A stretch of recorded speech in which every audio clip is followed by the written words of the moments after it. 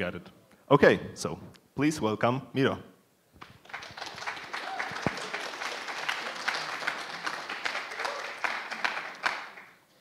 Hello, folks. It's really nice to see actual people giving a talk. This is my first time after COVID when I meet people when I give talks. I had some virtual talks before, but it's who have ever given a virtual talk on Google Meet or Zoom or something like that? How do you like it?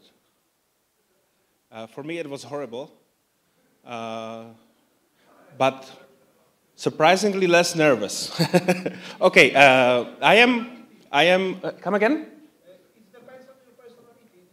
Introvert, you talk to the computer, not to the guys which looks online. Yeah, it depends on the actual personality, I guess.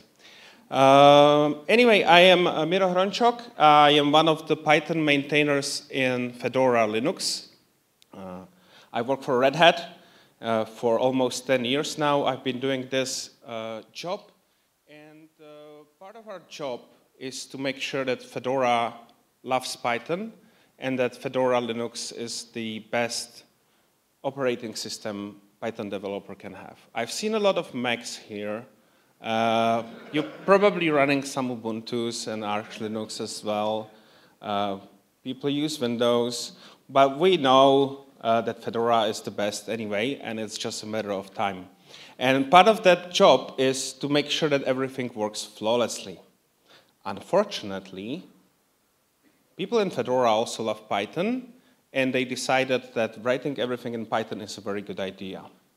And this gives, it's awesome, we love that, like Python and Fedora, but it brings an important issue, and is that all the system tools are also written in Python, and if you screw up your Python, you screw up your Fedora. It's a love-hate relationship. So it's very easy to actually break your Python installation if you don't know what you are doing, and if you blindly follow some random installation guides and stuff like that, and you can break the system. One of the most important things that's written in Python is DNF, formerly called YAM, which is the installer for all the packages like, I don't know, Aptitude or Windows Store or whatever. It's also written in Python, and it installs RPM packages. But users also like to use pip. I love to use pip. I love to use virtual environments. But many users don't know what virtual environments are. They just see, okay, pip install this thing, doesn't work, let's use sudo pip install instead. What could possibly go wrong? Some people ask us, why do you even package Python packages that can be installed with pip as RPM packages? Isn't that just waste of effort? But the problem is that even the DNF installation tool or package management tool have dependencies of something that's written in Python, and it needs to have dependencies packaged as RPM. Pip is just like a layer for users, and all the system stuff needs to be RPM packaged. The problem is that everything installs to the very same location. The location on disk is user, lib, eventually sometimes 64, Python 3 something, for example, Python 3.11, side packages. DNF, our package manager, installs to this location, and if we don't try to fix this problem, pip, or more like sudo pip, that's pip run under root, will also install to this very same location. It doesn't really matter if you use sudo pip or if you use sudo setup install, it will also install to the same location. If you like to build Python from source for yourself, I don't think many people do that, the official normal location is user local lib 64, and it won't conflict. But we don't install Python to use a local lib because that's not where RPM package software, which also Python is, goes to. And we could decide to not solve this problem at all and let people do crazy stuff. But if they do, sudo pip will override the files that are installed by our package manager. And that could lead to a problem. For example, our package manager, it uses some libraries like 6 or any parse config, something like that. And if you install a new version of this that breaks an API, and you can't recover with DNF because it no longer works. One better thing to do, other than sudo pip, is to use pip install user, which will install Python packages to your home directory. This is like a magnitude safer, because it won't overwrite any system files. On the other hand, it will shadow the DNF installed files. It means that the files will exist in multiple locations, but if you run Python and you import some library, or when the system management tool is written in Python and it imports the library, it imports the pip installed stuff anyway. And it could be incompatible version or something completely different and stuff like that. And we tried to solve this problem for a very long time, and it's not solved yet completely. Interestingly, it used to be in the way that DNF was first running on Python 2, like in last century and so. And then it switched to Python 3, and there was a time when you could install both at the same time. And then if you screwed up one of them, you could recover using the other one. But this is no longer the case. We killed Python 2 from Fedora very, very long time ago, like a year ago, longer. And we only have one DNF, and people are trying to rewrite DNF in C++, which would solve our problem a little bit as well, but that hasn't happened yet. So we decided we need to fix this. And the fix is quite trivial if you design it, and it only strikes back when you actually try to do it. The fix is to have two separate locations. One for the packages that the system tool uses and installs, like the RPM, DNF, and stuff. And the other location, completely separate on file system, pip, where setuptools install and pip installs the packages. And you have some set of rules like pip cannot ever uninstall, install, upgrade to the system location. And also that anything that we install from RPM packages should not be able to see and import the modules from the pip installed locations, because if it can see them, then you can break your system with pip anyway. There are some exceptions to this rule. For example, if you have a DNF package, so RPM package software that has pip installable plugins, in that case, you want the users to be able to pip install plugins to your RPM package software, and it gets really messy. But for most of the software, this is not the case. But if you forbid Python from seeing the stuff that's installed into the separate location, you still need Python run by users to see it, because if the user runs sudo pip install very cool thing, then they open up Python and then import the thing, and it's not importable, they think the system is broken. So we need two locations, explain you install here and not here, you install here and not here, and we also need two ways of invoking Python. One of them sees everything, and the other one is safe and only can see what we allow it to see. There are also some limitations about how we wanted to approach this problem, and we wanted to patch pip first, but that's not possible, because users will use pip to upgrade pip. So if we add patches, like custom modifications to pip in Fedora, they will run pip install upgrade pip, get a newer version of pip without our patch, and the next time they use it, they lose the patch. I was talking to my colleagues today that maybe we could patch pip in a way that when it upgrades itself, it applies our patch to the new version it's installing to keep the patch, but that seems kind of fragile, and we didn't want to go that way.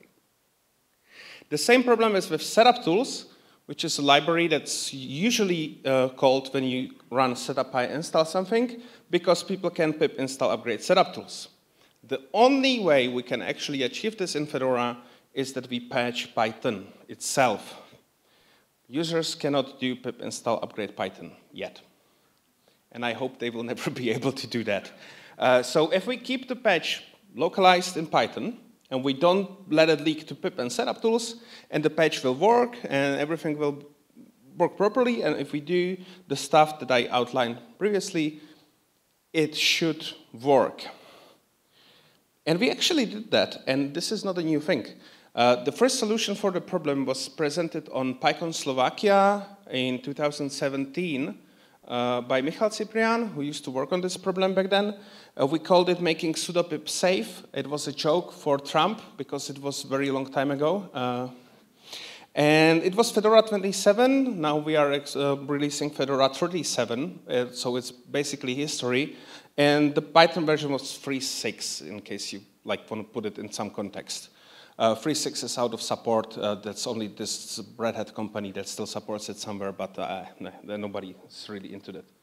So how we solved this is that we changed the distutils library. The distutils library is, I wanted to say piece of junk, but I don't want to insult anybody.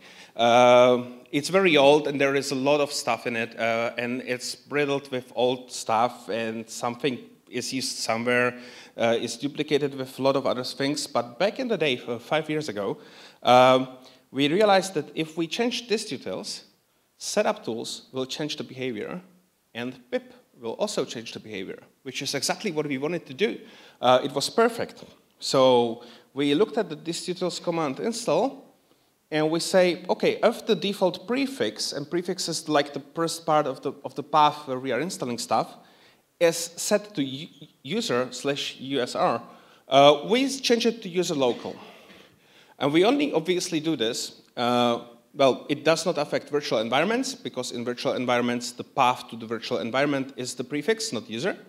And we only do this when we are not building RPM packages. So the idea is we detect that we are building RPM packages, and if we are, we keep the default value as it is.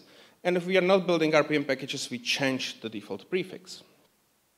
If the user supplies their own custom prefix, even the original one, it takes precedence. So whenever a user wants to do something explicitly, it gets done. There's no surprises there. And the thing is that it fixed pip, it fixed setup.py install when you import setup from setuptools, even if you import from distutils directly, because we changed this in distutils.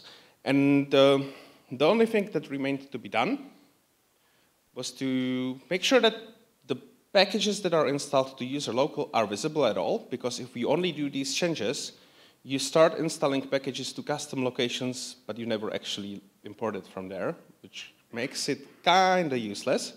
And we needed a way to make sure that some of the software can see it and some of the software cannot see it.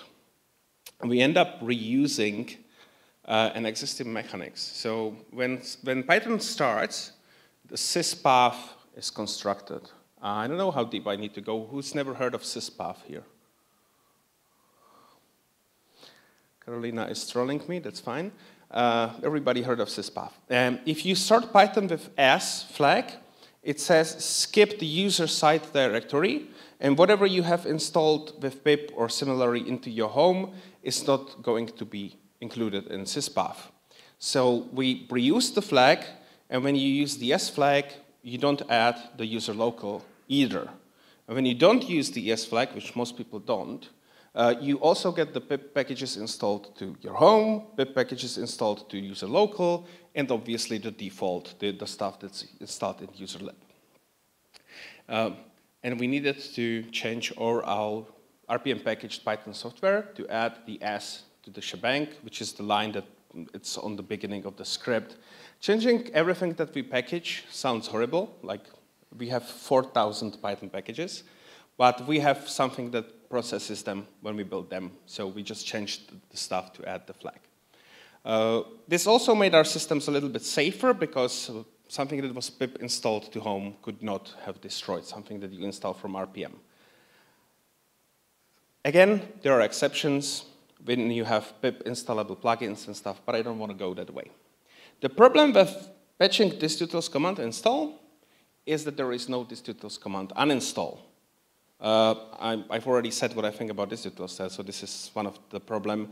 You can install stuff with distutils, but you can never uninstall anything with distutils. The concept is entirely unknown to it. So when pip removes a package, for example, because you decide to uninstall it, or because you want to upgrade one, it has custom logic to deal with that.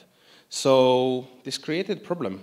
When you run pip install with sudo, it finds the old version in the stuff that's supposed not to be touched by pip and happily uninstalls it for you. and then it sees our patch and installs the new version to user local.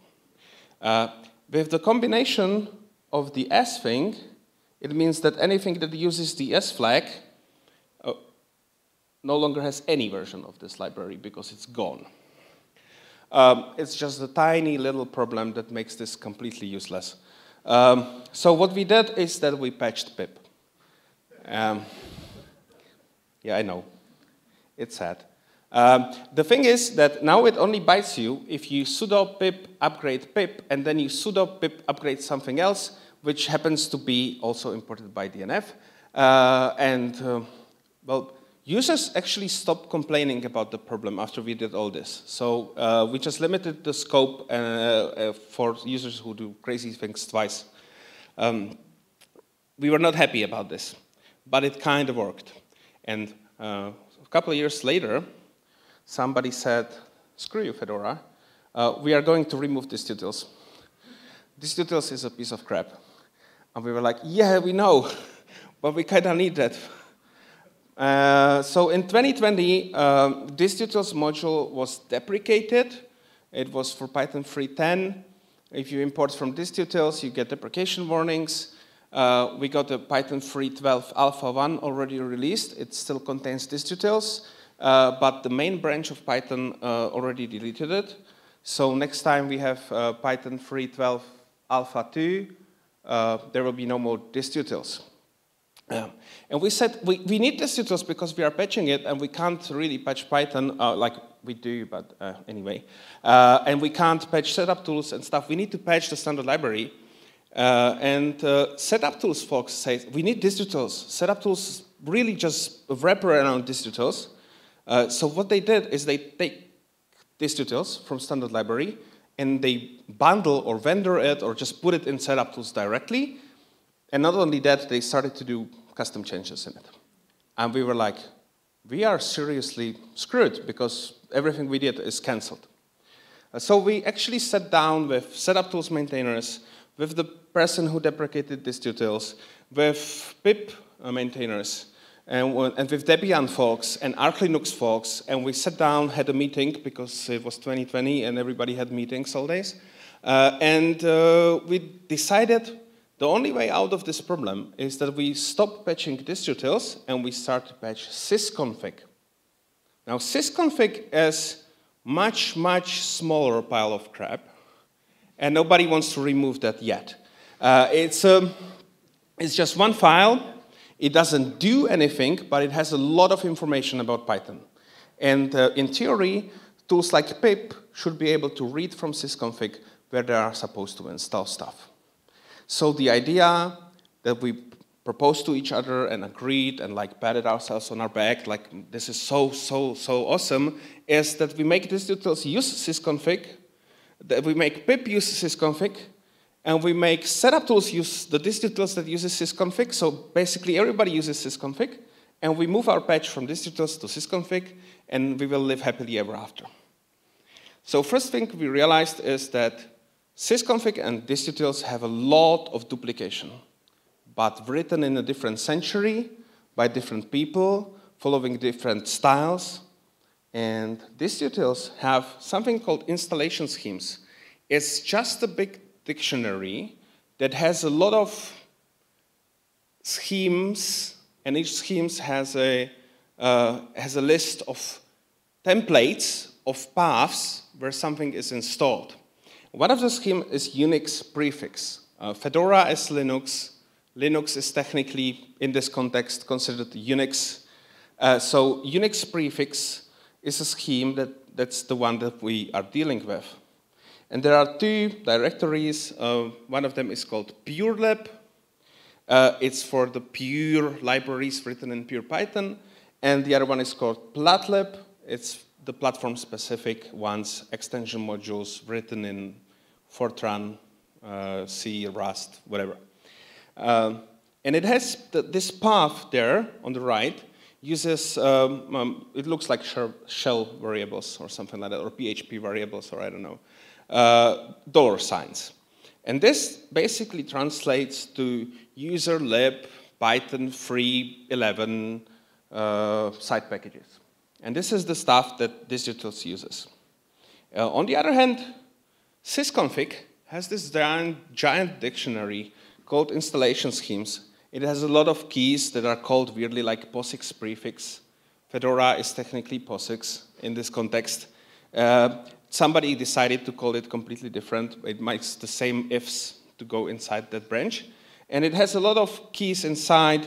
One of them is called purelib. The other one is called platlib. And it basically contains the very same stuff, except now we no longer use dollars, but we use curly brackets, because this was written in another century. So what Lumir did, Lumir is the guy in the PyLadies shirt over there, thank you, Lumir. In Python 3.10, he removed the first dictionary and added some wrapper that translates the one to the other. So if you make change in one place, it also affects the other place, which was, according to our plan, supposed to save us.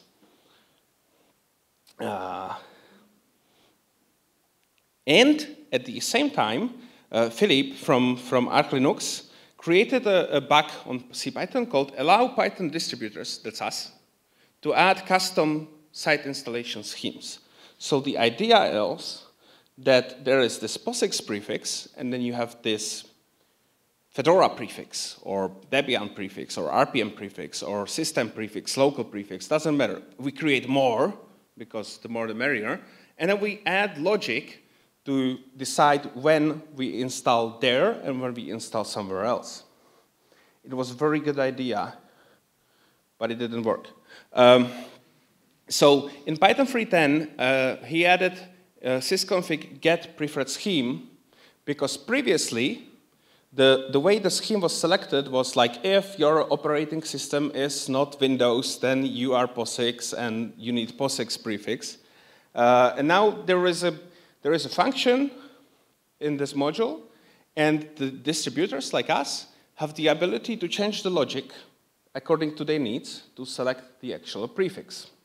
So we created a custom Fedora scheme, which added the, I don't know if I can find my mouse, I can't find it. So there is the base, which is basically the prefix, but called differently, and then there is the local part, which is the stuff that we wanted to add the local part, and then we patch get preferred scheme to actually select which of these schemes is going to be used, and that's going to decide where is this going to land.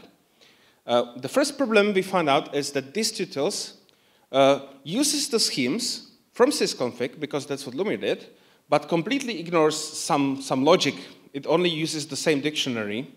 So if we change get preferred scheme, distutils won't change the behavior, and pip still uses distutils, and anything we do in sysconfig is just theoretical because nobody uses it. So we sat down, cried a little, and decided that instead of adding more schemes, we will change the behavior of the default scheme on the fly. I'll show you, because it's getting really complicated and we are even now like starting. So we decided to create two prefixes first. The POSIX prefix, which pip would use, is the original, but we are changing it to add the local bit. This is our hack, that we use local in it. You can see that the purelib has base/local, and the platlib has plat_base/local. By the way, base and plat_base is /user, both are the same, but it's just prepared for this crazy idea that you would have different. And we also add the RPM prefix, which is used by our RPM packages, and it doesn't have the local bit in it. And then we would get preferred prefix, and they would say, is this RPM, is it not, select this prefix, blah, blah. That didn't work. So what we did, we only kept POSIX prefix with the default as it was, no changes there. And then we had a condition and said, if we are building an RPM package, or if this is a virtual environment, the reverse, if we are not building RPM package and this is not a virtual environment, you replace the two values that we care about with our custom values with the locals. And it actually worked. It's like one of the most horrible pieces of code I've ever written, and I am not very proud of it.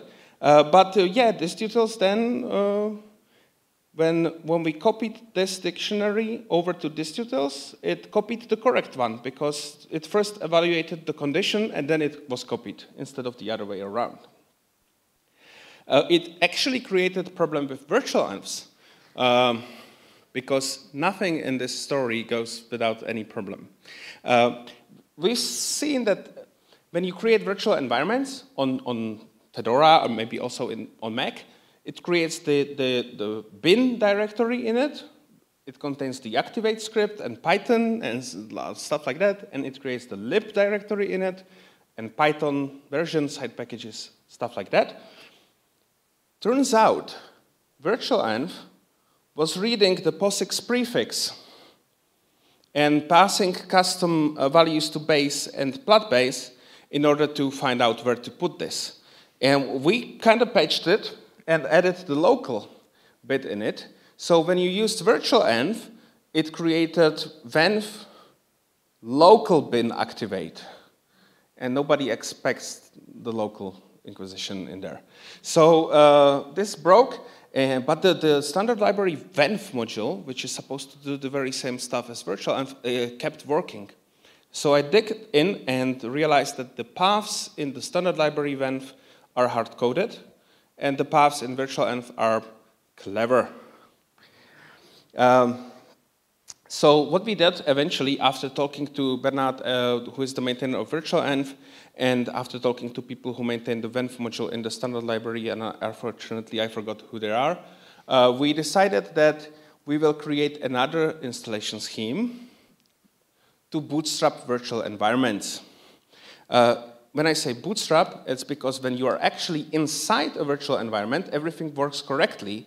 The only problem is if you are not in a virtual environment and you look at the installation scheme, to create a virtual environment, you need to make something a little bit different. We call this virtual environment venv. There are actually two, actually three. One of them is POSIX venv, and the other one is NT-venv, because we don't use Linux and Windows. When we talk about Linux as Windows, we use different names, I don't know why. And then there is venv, which is dynamically selected depending on the platform.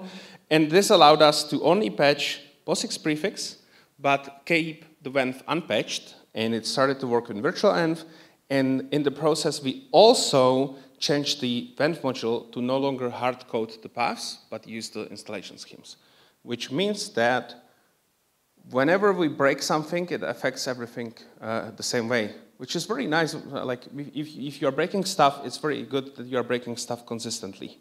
It really helps with debugging and stuff. This venv scheme has been added to Fedora in Python 3.10 by our custom patch, but later was added to Python 3.11. And the Dead Snakes repo for Ubuntu uses it, and other people are using it in different projects. And it actually made this mess a little bit easier inside. Probably not easier to understand, though. Yeah, but easier to work with. And we deployed this. This was in Fedora 36, this hack. And we realized we made a terrible, terrible mistake. Again. I mean, why don't they just fire me, right? So when you pip install with -- prefix, what happens behind the curtain is that the base here, the base value in here, and this should say plat base on the second line. It's a copy paste error, but that's not important. Here we have base and plat base. It gets substituted with /user, and we put the local after that. So if the actual user says, I want the user prefix, we say, yes, sure, base as user, but the scheme says /local, so we will put it there for you, even though you never wanted it and never expected it. Even worse, if the user actually wants to put it in the user local, we would say, okay, base is user local, /local, and it goes that way. So the users complained a lot.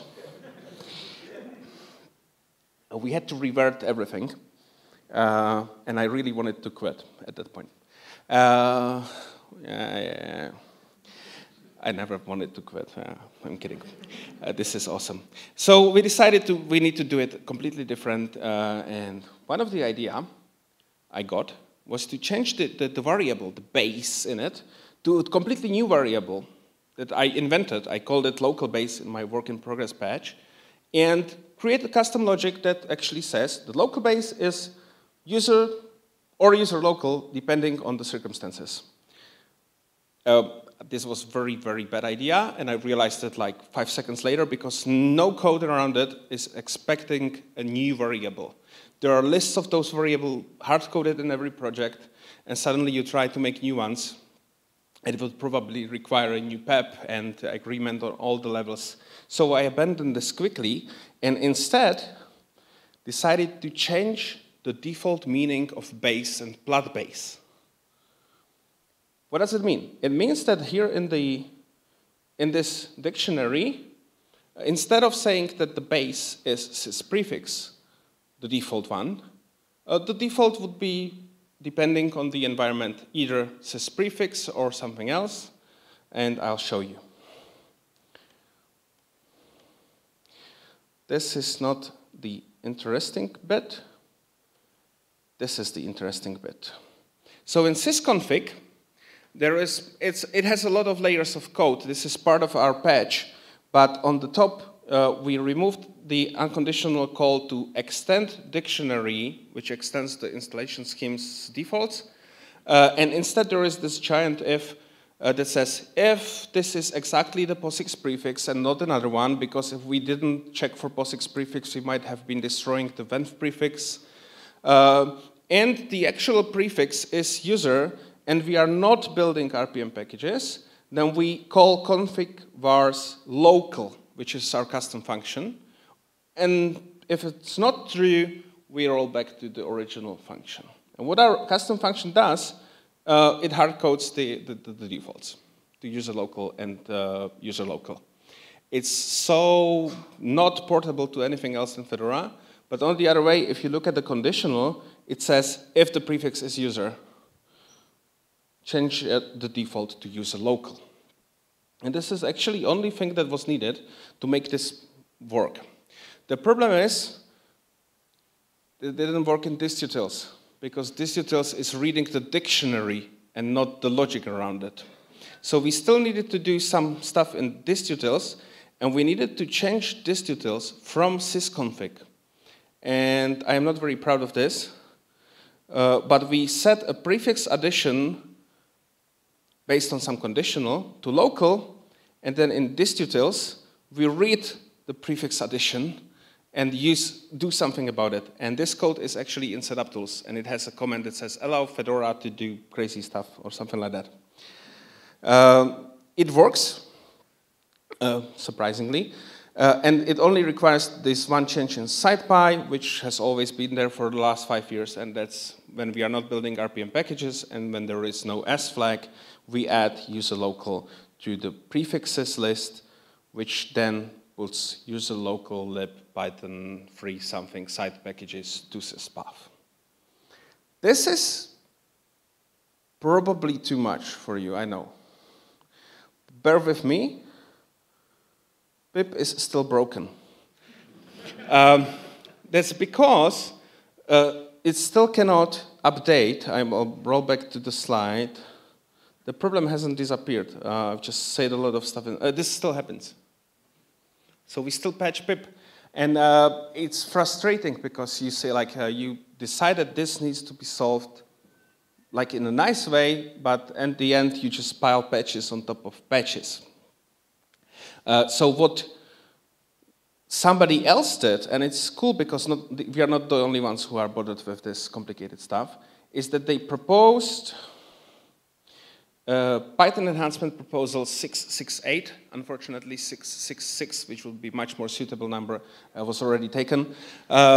It says it's called marking Python base environments as externally managed, which would allow us to say everything in this directory is extremely managed, and you pip, you don't touch it because it's extremely bad to touch it externally, not extremely, externally managed.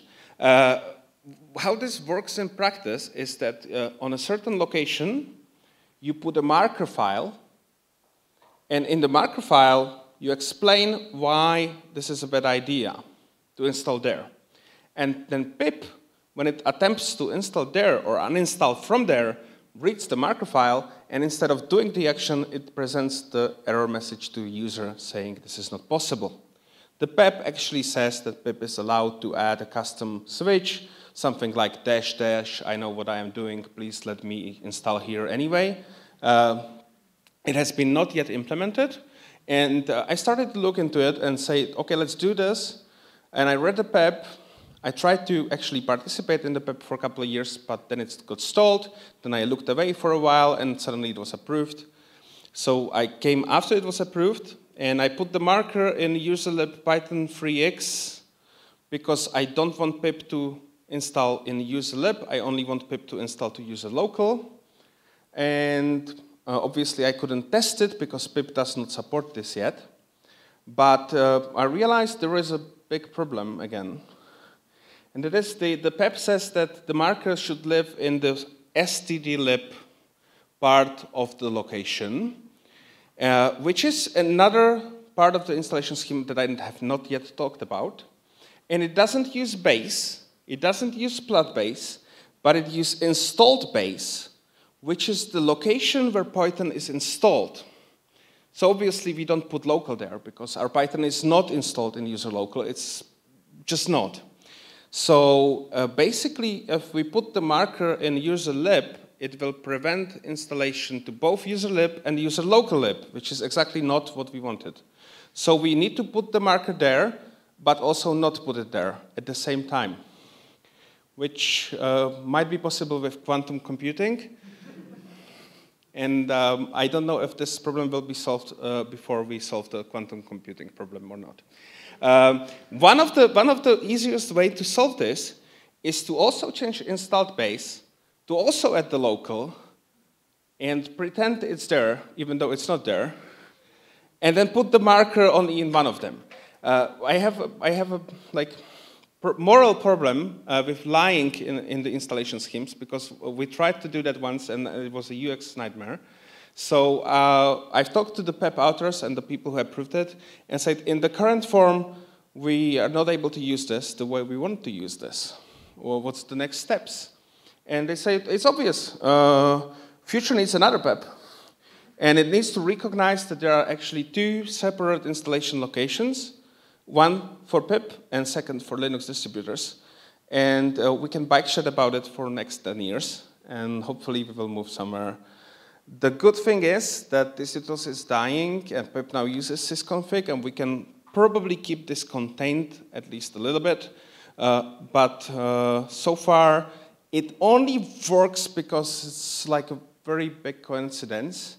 And if you do several actions in a row, you can still break your Fedora if you use sudo pip. One solution to this problem is to tell people not to use sudo pip. They don't listen. But I'm urging you, just stop using sudo pip and you will probably be fine. That's all I wanted to say. I hope it made at least a little bit of sense because it's really complex. And if you have questions, I probably will hear them for you, or they are here. Thank you.